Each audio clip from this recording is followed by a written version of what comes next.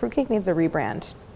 It needs a really smart marketing person to give its image a makeover. Hi everyone, I'm Claire Saffitz. On today's episode of Try This at Home, I have a really special recipe to share with you. I'm so excited about it. This is my one-day fruitcake. So you can make this from start to finish in an afternoon, and it really has all of the qualities of an aged fruitcake. Incredibly complex flavor, packed with fruit, not too sweet, and I think it could be on everyone's holiday table this year. The first time I made fruitcake, I really wondered if I was doing something wrong because there was so much fruit, but that is what fruitcake is. It really is mostly dried fruit, and it's kind of held together by the cake batter, but the focus is on the fruit. So I like a mix of stuff, and I also like a mix of fruit that gives you some complexity of flavor and a little bit of acid, a little bit of bitterness.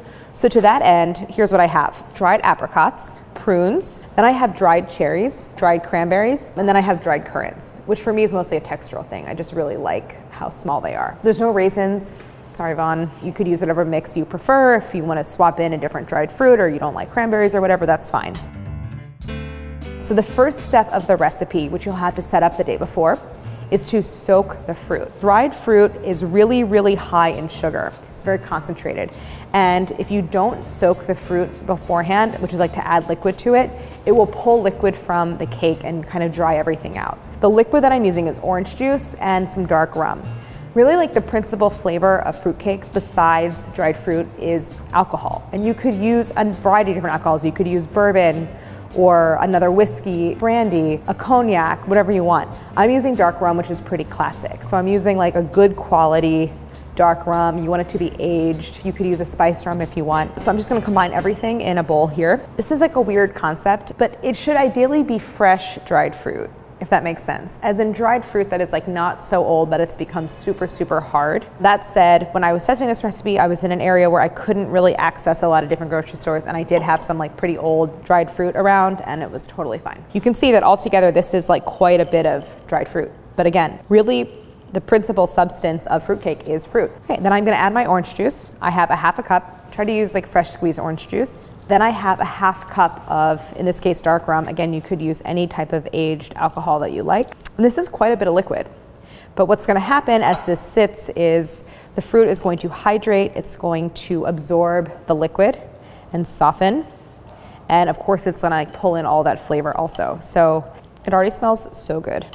Rum is, I feel this way about most aged alcohol. I love the smell, but I don't really ever want to drink it. Okay, so this is well combined. I'm gonna cover it really tightly. I want it to be airtight because I want the fruit to absorb all the liquid and I don't want it to evaporate. So this sits between 12 and 24 hours. You want the fruit to have a chance to soften. Do though check on it and give it a stir once or twice during that time, just so the fruit that's on top has a chance to get on the bottom where the liquid is. This is a version from yesterday. So we set this up last night. And you can see that the fruit, it's so glossy and pretty. It's really plumped up, and there's almost no standing liquid in the bottom. The other main component of fruitcake is toasted nuts. So I'm using walnuts because I like that they have this sort of subtle bitterness to them. You could also use pecans, which sort of don't have that. It's really up to you, but I really love walnuts. So these I just toasted in a 350 oven for about 10 minutes until they were kind of golden and super fragrant. So mostly it's your nose that will tell you if they're done. And I like to do it in the oven. I've seen people toast nuts on the stovetop, but one, I think they burn really easily, and two, they don't toast all the way through. So an oven is good for that. And you can use walnut pieces or halves. Halves are more expensive because you're chopping it up anyway. It really doesn't matter. And I'm just chopping it up until they're about the same size as the fruit pieces. So this is just pretty coarse. Again, I just think it's a really important textural and flavor component, and it really does help to counter a lot of the sweetness. When you're chopping nuts, you almost always get dusty nut pieces like this. One thing you can do is kind of toss them, and then if you see bigger pieces, just move them over to one side and just chop those. So I have my fruit and nut mixture. Those are all of the mix-ins or inclusions in the fruitcake. And now I'm gonna prepare the pan, which I wanna do before I start baking, which is a really important step. Okay, so here I have a 12-cup bundt pan. This is the classic bundt pan. If you go into a store and they have one bundt pan, this is the one it's gonna be. Now this is great actually for fruitcake for a couple reasons. One is looks very festive, and that's always fun. Two, that tube in the center means that you have more surface area of the cake, so the cake bakes faster and more evenly. And that's important for fruitcake because it is a style of cake that's like pretty dense and also bakes for a very long time.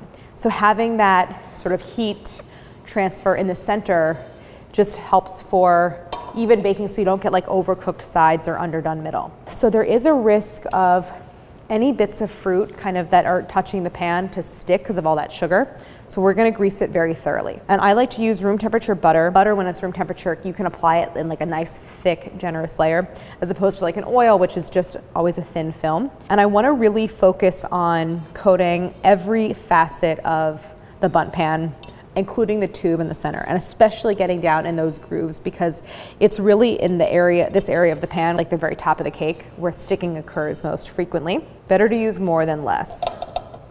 But I wouldn't use like an oil spray because you're just not gonna get a thick enough layer and the oil will pool and then you can't really flour it. The flour kind of beads up, so butter is the best tool here. Plus there's butter in the cake. Whatever my like fat is in the recipe is what I try to use for the pan.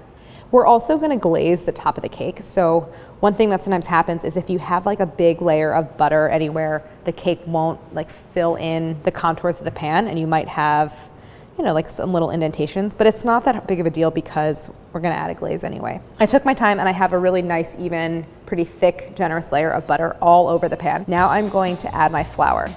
And sometimes I like throw it against the tube part a little bit. So now I'm gonna just tap the pan all around in every direction.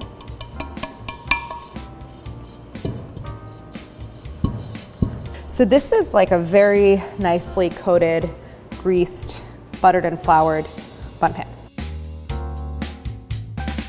So I want to talk about the ingredients in the rest of the fruitcake, the ingredients besides the nuts and fruit. This is really an American adaptation of the classic British fruitcake, which would have like treacle or sometimes like, you know, golden syrup, those kind of molassesy products. It usually has candied peel. It's actually a really hard product to find in the US, and sometimes it's not of the highest quality. So rather than adding candied peel, I add some citrus zest to the batter. I'm not adding molasses to this, but I'm using dark brown sugar, which has molasses added to it for that flavor. Butter and almond paste, those are kind of like my fat sources. Ground ginger, I have ground allspice, and just a pinch of ground cloves. This is also a really egg-rich recipe, and the eggs also further add like richness and a kind of like preserved quality to the cake. So I'm just using all-purpose flour, and you'll notice that like it doesn't make a huge amount of batter. I'm mixing the batter with like almost equal parts dried fruit and nuts. So I have my clove, allspice, ground ginger. You could use like pumpkin pie spice mix if you like that. Add some nutmeg, it's up to you. Then I have some baking soda and baking powder. It's not a lot of leavener for the amount of batter because fruitcake is not a light, bouncy crumb. It is a denser cake. Then I have kosher salt. What I find is so often missing from baking recipes is the right amount of salt. So I'm gonna add that in. I love allspice. Allspice I feel like is an underrated warm spice. And cloves too. Cloves, I think so many people without knowing, like being able to identify it, like associate cloves with the smell of the holidays. It's like in mold spirits and that kind of thing.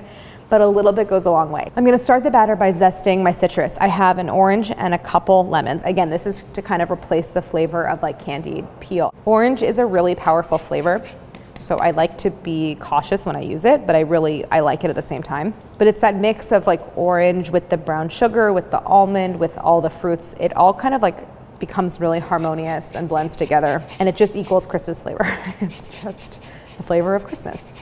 Okay, so now I'm gonna add my almond paste. So your almond paste should ideally have like a softness and almost wetness to it.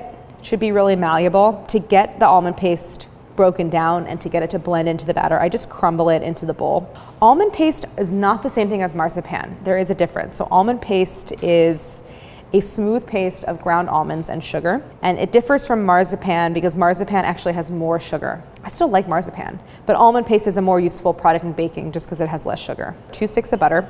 This is a high fat, high sugar, high egg recipe. Okay, so I'm gonna start to bring this together. So I'm gonna start this off on low speed. This thing is, this thing. So it's struggling a little bit against all of the almond paste and the butter. But you just have to work all this together, and then once it's well combined, I'll increase the speed, and then we're gonna really start to kind of cream together the mixture. You could definitely use a stand mixer for this. I have a hand mixer just because, to me, like the way that I have my kitchen set up, it's like easier to pull out than my stand mixer, and it feels really accessible. But absolutely throw everything in your stand mixer and put the paddle on. So it's already paled, I would say, a shade or two. Like the color has gone lighter.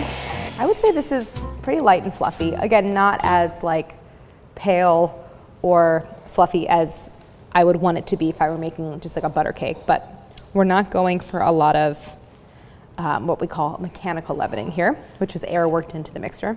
So now I'm gonna add the eggs and scrape down the sides really well. Because of the density of the batter, it's easy to have, you know, some like trapped butter around the sides.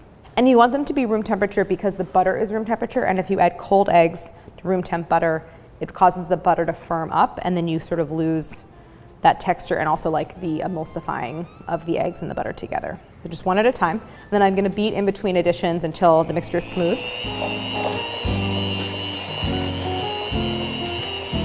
This is the mixture with all of the eggs added. It's really creamy and smooth and still nice and fluffy. I'm going to add the dry ingredients now, just all in one shot, and then I'm gonna mix just on low speed until the flour disappears and I have an evenly mixed batter. It's gonna be really thick.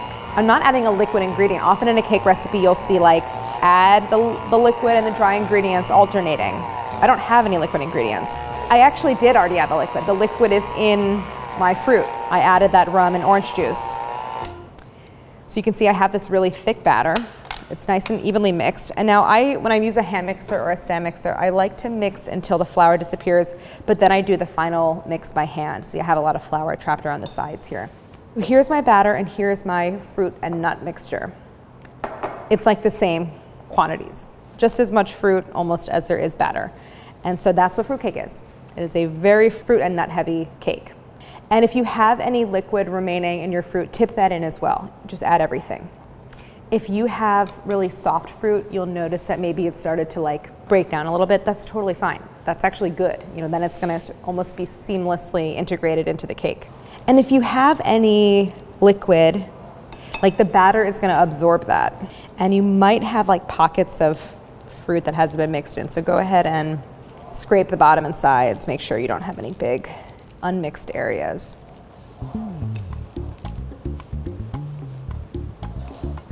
It's a lot of batter.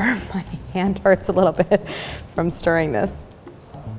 I still have a fruitcake at home, like an aged fruitcake from 2.5 years ago.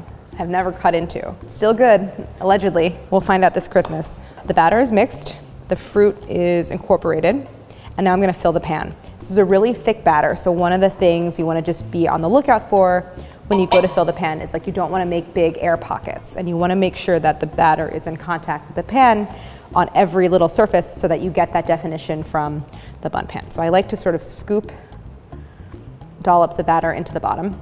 So once you have some of the batter dolloped into the very bottom, I like to just drag my spatula across it and kind of press it down to make sure it just fills out all of those little areas and I don't have any gaps. Okay, and then you can add the rest. Again, try not to make any big air pockets. It weighs a ton, really. It's a very heavy batter.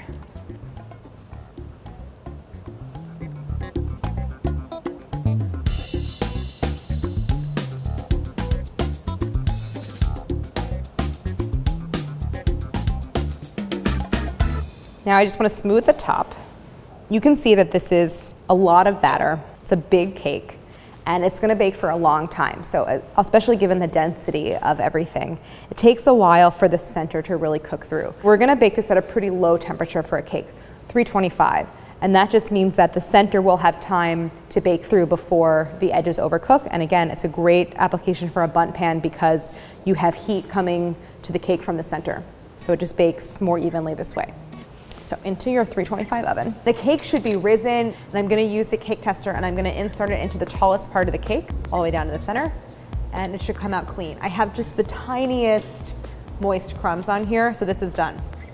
So this comes out. This thing weighs a ton. It's really a heavy cake. Okay. In traditional fruitcake, you do something called feed it. You pour or brush a little bit of alcohol over the surface of the cake and you have like holes poked in it. The fruit absorbs it. It becomes basically preserved in whatever booze you're using. So we're not doing that here. We are not doing a 8-week fruitcake. We're doing a 1-day fruitcake. I'm just going to soak it, out of the oven with a little bit of rum. So 15 minutes later, we're ready to soak the cake. So the first thing I want to do is just poke holes all across the surface. This is going to create little entry points for the rum to absorb into the crumb. So dozens of little holes all over. Toothpick works fine for this. Can I tell you, Harris gave me the biggest compliment he's ever given me about a recipe about this cake. And he told me that it tastes like it comes from a place in England that's been making it for 200 years. And I was like, that's truly the nicest thing you've ever said to me about anything, much less a recipe. I was extremely flattered. I have my pastry brush and the rum. And this amount of rum, this sort of a cup, is for doing the entire cake. So I'm not gonna add an excessive amount here. So you wanna soak the cake while it's warm because then it's really receptive to this soak, but just not super hot because we're gonna then turn it out. So this looks good. I still have about a 1/4 cup left.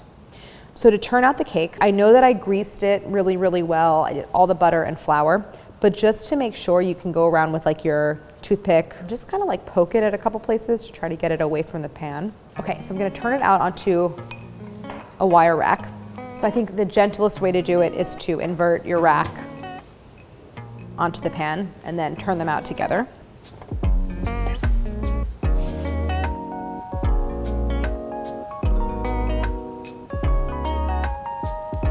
No sticking, came out perfectly. I have minimal little floury areas, but all of that will be taken care of by the glaze and then the icing that we're gonna put on top.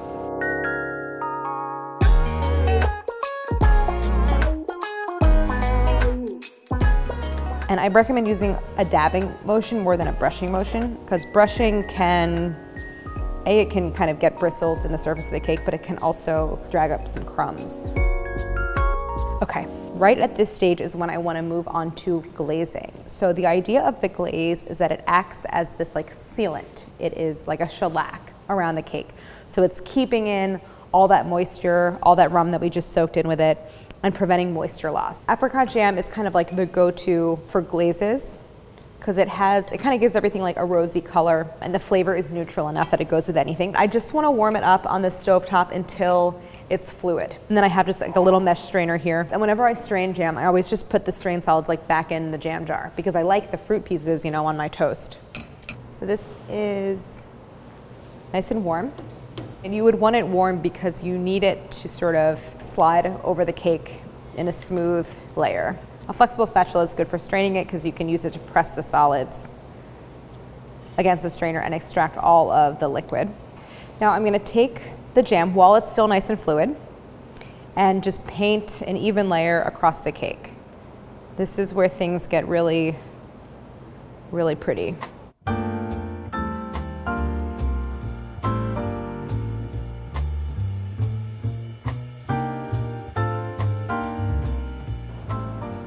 What's great about using the jam as a glaze is that it plugs in any little air bubbles that you have in the surface and seals them off. So you get a smooth finish on the final cake. Make sure you get down in the middle of the cake in the center and you cover every surface. Obviously not covering the bottom. Looks so beautiful, so festive, so Christmassy. And now the final step is to add the icing. Now I just want to wait for this to be fully cool before I do that. So not only do I not want there to be any heat inside the cake, but I want this surface to have a chance to basically set. Because if I were to add the icing at this step, the jam is still a little bit slippery and the icing will just fall right off. And I want it to have a nice tacky surface so that I have beautiful drips of icing at the very end. And now I'm gonna make the icing, which is incredibly simple and basic. I have powdered sugar here, 1.5 cups. I'm adding just a pinch of salt. Then it's really a milk-based glaze, but I also add just a little bit of lemon juice because the lemon juice to me tends to take out a little bit of that starchy flavor of powdered sugar. I want the icing to be really thick, It should fall off the whisk in like an unbroken trail, but then settle on top of the surface and take a little bit to settle in. So it creates a little bit of a ribbon on the surface. So this looks great. And I'm just gonna grab a spatula and we are going to put on the icing. When I am putting on the icing, I like to pour in a strip sort of along the tallest part of the cake and let it naturally sort of fall down the sides.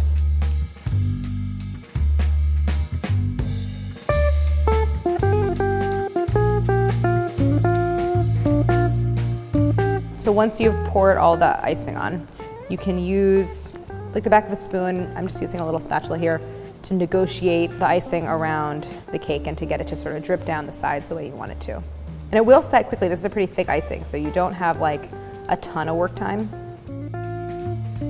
It's like a little snow-capped mountain kind of look. So this looks beautiful. And I'm just gonna wait to slice it until the icing is totally set. Okay, she's ready.